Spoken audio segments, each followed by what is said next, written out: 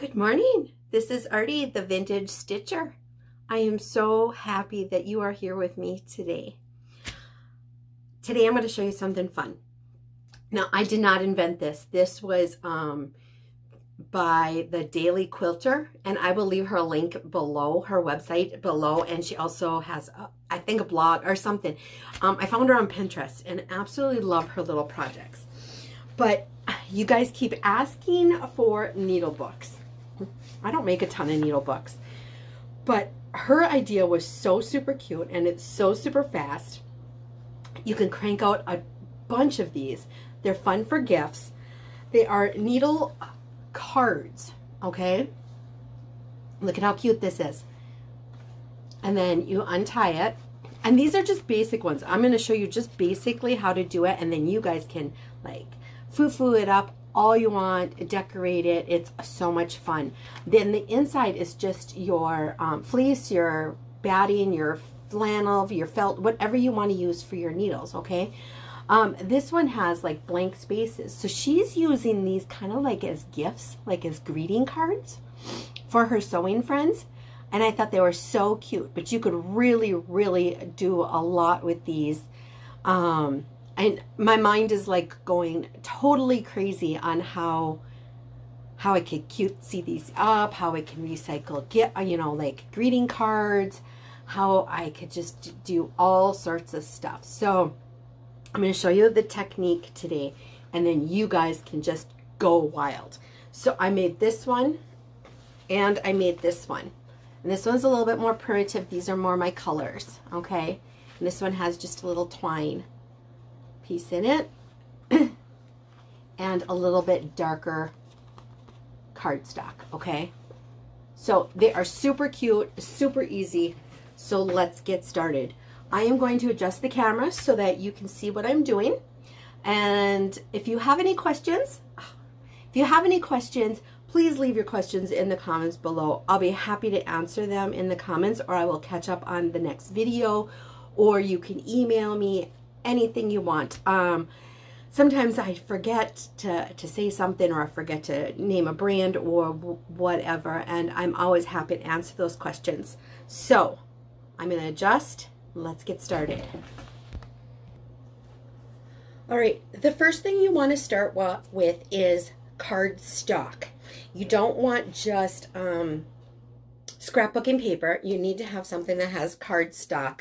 I found some of this cardstock at Hobby Lobby, and this is cute. It's got all like the gingham checks to it. So this would be super cute to use. Otherwise, you can find like basic cardstock pads like this with just whatever colors you want. And these are pretty nice. You know, you can kind of suit your color to your fabric that you want to use. I did find this scrapbook paper, and now this is quite a bit heavier. So you could definitely use something like this if it's got a heavy feel to it, okay? So, but something like this, now you want to decide, you know, do you want this print on the inside, the outside? Do you want to be able to write on your card? Do you just want it decorated? That sort of thing. So, like I said, I'm going to show you the technique, and then we can kind of go from there. So what you're going to need is you're going to need your piece of fabric. All right? And you're going to want to press that nice and smooth. I'm going to press that while I'm talking. Now, you can make these any size that you want. All right? I had these pieces of like fleece batting style, the polyester, nice tight fleece.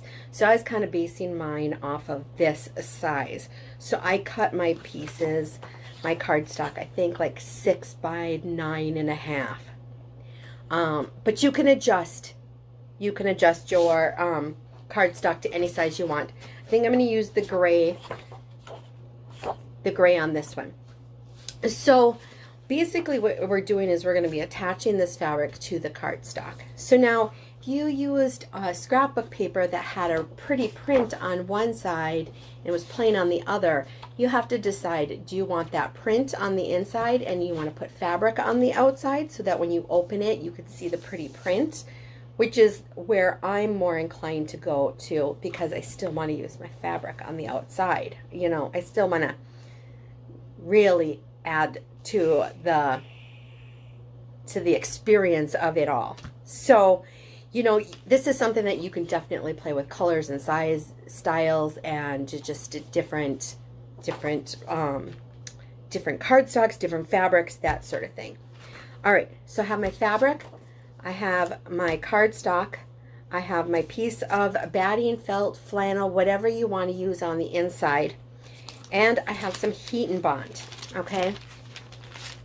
This is just regular heat and bond. It's got glue on one side, paper on the other, okay?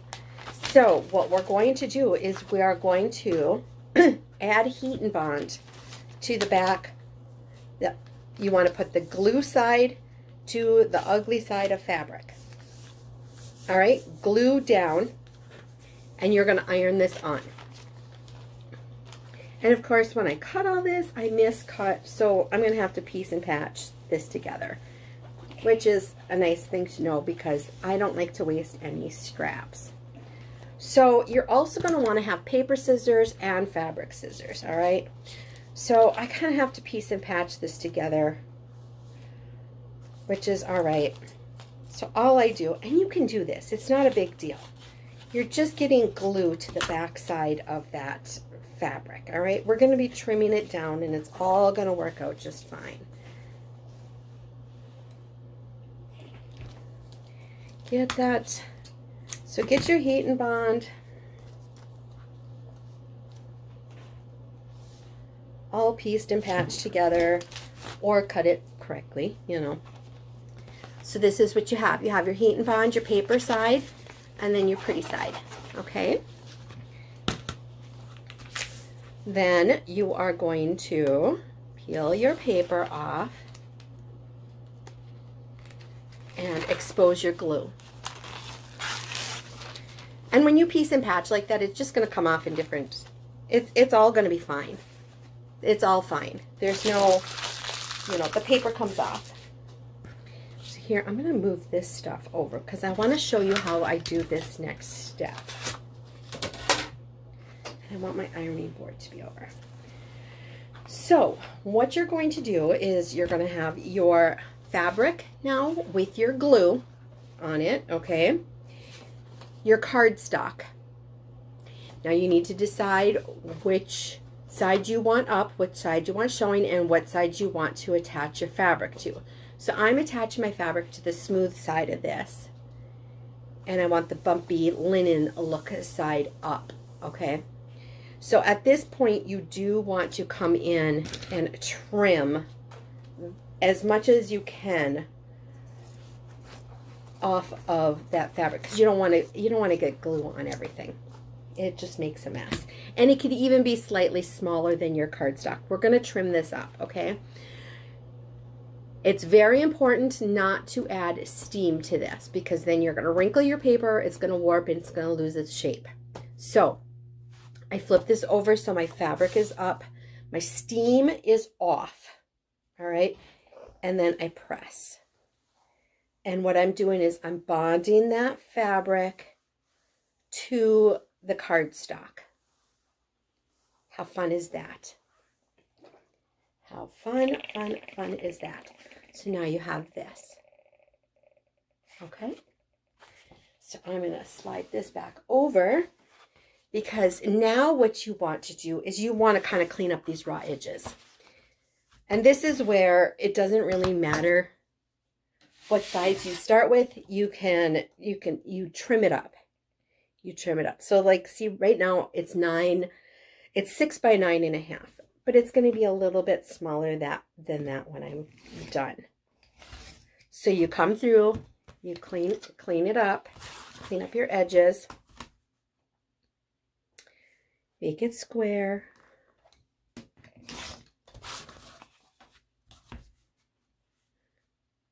Just trim them up nice, and so that everything's nice and neat. Nice and neat. Tidy, tidy, tidy. My kids always hated when I used that word tidy. I'd always say, time to tidy up. And my son Ben would say, That's just a nice word for clean house. So, yeah. So then you have this, okay? I came back through, I rounded my corners. I just thought it was a cuter look with the rounded corners. So, and they don't have to be perfect. Just come in here with your scissors and round your corners. Or if you have one of those fancy corner hole or corner rounder things from, you know, for scrapbooking, use that. But I just use scissors. A little bit deeper than that. And you can clean these up at the very end if you want to, so that they're nice and neat and even. Now, if you have any fabric that kind of pulls away from this while you're doing your cutting, see, like right here, you just bring it back over to your iron and give it a little press, okay? And it will rebond that glue for you. Okay, so now you have your fleece, and you want your fleece or your flannel to be smaller than your fabric. So at this point, I'm going to clean this up too, all right? I want nice, neat, square edges.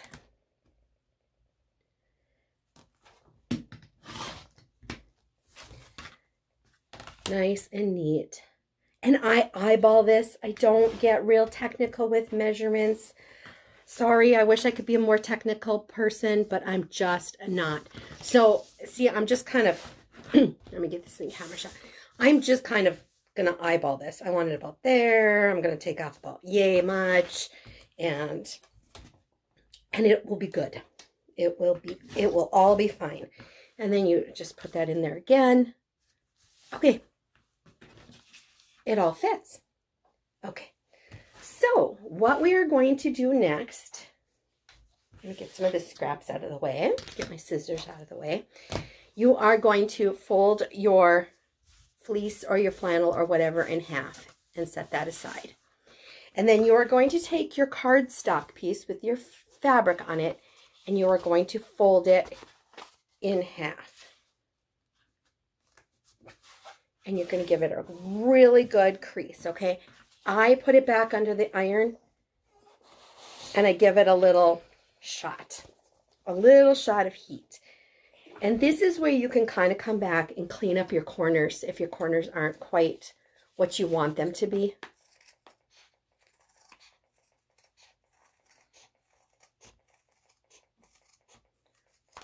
See? No harm. No harm.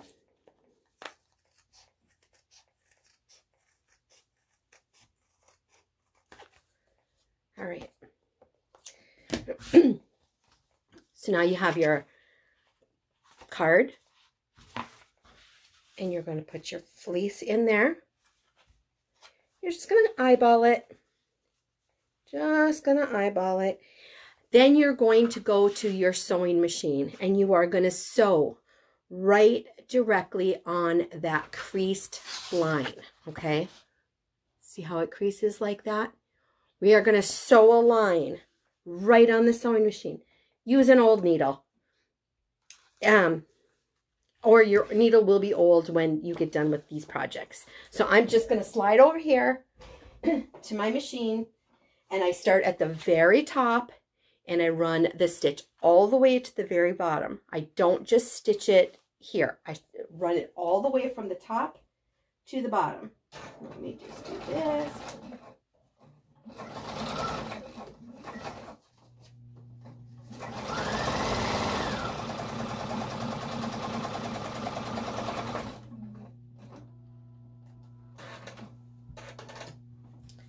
And this is what it looks like, okay? It doesn't have to be a perfect stitch. My stitches are never perfect. I don't have matching thread in there right now. I have green thread. I mean, it matches well enough. But that stitch is also going to help this to fold a little bit better, okay? Now, to make the tie, so now you have your needle book. You have your needle book, and it's all You can trim off those fuzzies, whatever. You can decorate this however you want, okay? So if you wanted to add some little buttons here, or if you wanted to have more than one layer of fleece or flannel in here, definitely you can do that. I would use a walking foot on your machine if you're going to add more than just one layer, just because your machine is not going to like all that bulk. Now, Amy on the quilting, the Daily Quilter, used like twine and then punched it through with a chunky needle, all right, which I really like. I used one of these Lori Holt chunky needles, and it worked like a charm, okay? It pulled through. I just threaded a piece of twine, put a knot on one end, popped it through the hole, and it's on there, all right? But on this one, I did not have cute twine. So I had this cute little mini rickrack that I could use. So next best thing, you get your hot glue gun out. Hot glue. Where did I put it? I have my rickrack. Pick a nice length of it. You need 2. Okay. And of course a cute button. So what I did was kind of eyeballed it. I eyeballed where I was going to put my tie and my button, and I just glued it down. Give that a second, just like that, all right? And then on the back, I did the same thing. I just put a little drop of glue. I didn't put a button on the back, but you can definitely do it any way you want. A little piece of glue. And there you have a needle card. How cute is this? And now you could just tie that in a bow. And you can do your tails as long or as short as you want. All right. Tie that up. You have your needle book or needle card. These are such super cute gifts for your sewing friends, for just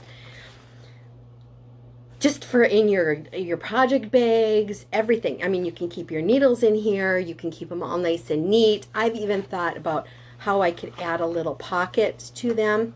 So hang tight, because you know, now I can't get it unknotted here. But I had thought of even taking like a little piece of fabric and then just making a little pocket there, so I could put some needle, packaged needles into there. So I have a feeling these are going to be quite addictive. I am really, really loving this project. Hopefully by like Wednesday, I'm hoping to have, in my video, I'm hoping to have some extra fun stuff. But you could definitely make little pockets in here. You can make little notes. You can add all sorts of jazzy things. Doll them up however you want. So I'm going to adjust this camera a little bit. Hey, everybody. Let's see if we can get this to you. Ah. There we go. All right. So this is such a cute technique. I can see everybody just kind of running with it. I thought it was fun. I thought it was, not everybody likes their sewing machines, but you can definitely sew a straight line enough to make these little needle cards. So leave me a comment. Let me know how you would jazz yours up or foo-foo it up, or what you would add to your needle card, what you think would be a good idea, or what you would use to kind of repurpose something that you have around the house that could be made into a needle card, and what occasion would you use them for. So definitely leave me a comment. I would love to hear from you. If you're loving the videos and having me come into your home every single day, I know some of you are probably sick of me, but if you love having me come in every single day, please hit that subscribe button, hit that notification bell, give me a thumbs up, leave me a comment. Let me know if you're new here or if you've been a long-time viewer. I love to hear from all of you. When you're out and about in the world, please be kind, spread love, and find peace.